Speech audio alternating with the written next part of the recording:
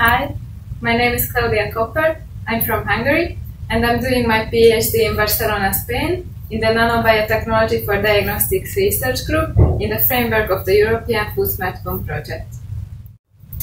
The aim of my research project is to develop a multiplexed electrochemical immunosensor for the detection of pesticides in cereals and other food matrices with a smartphone readout system.